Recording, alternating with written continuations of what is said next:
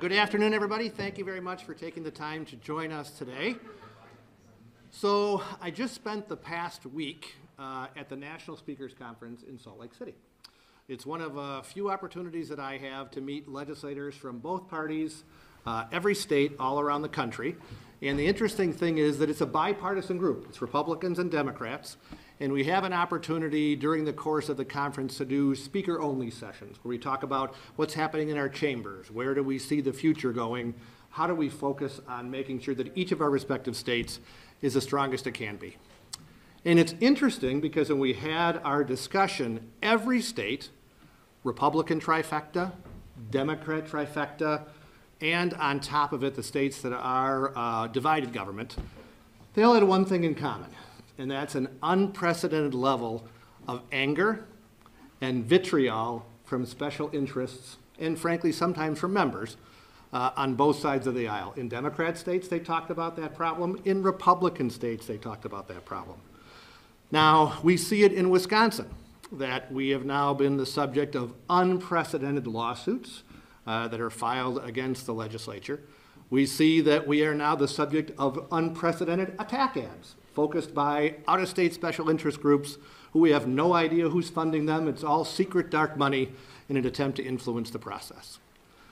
Well, I had some time as I thought about things over the course of the past week and the past weekend to say, after discussing this with my colleagues on both sides of the aisle, how do we do something different? How do we try to make it so that the anger and the vitriol, at least in one place at one time, has the ability to take it down a tone? And I now see what the potential looks like if we have an unbiased process versus a biased process in how we conduct business in Wisconsin. I am still hopeful that as we go through the process that Justice Protasiewicz will have the opportunity to recuse herself on a case that she's already pre-decided, right? That is one of the things that this argument began with, but it's really not ending with. So every week, I'm sure like many legislators, I get thousands of emails. I probably get more than the average legislator. And I try to read the ones, especially from my own district. If you live in California or New York City, which seems to be a lot of the focus right now because that's where the Democratic money is coming from, I don't really care what people in other states think. But I do care a lot about what people in Wisconsin think, and especially the people who live in my district. And I think this is the time where we have the ability to say, what do we do that's different? What do we do that's not going to be the same as we've come to expect in our state? So after thinking about it quite a bit, I think it makes sense for us to save the money that the taxpayers would have to waste on lawsuits. I think it makes sense to save the money that the Democrats are raising from out-of-state special interests to attack Republicans and use it for something that's better and more productive for our society, perhaps bringing down the temperature.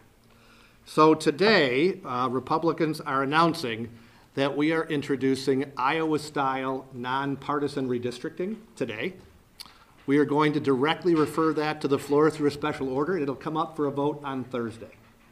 Now, we have a memo from Leg Counsel which shows that the bill that we are drafting is as close as is humanly possible to using the Iowa model. Our Constitution is slightly different, so it can't be exactly the same, but it is as close as is possible by super smart lawyers.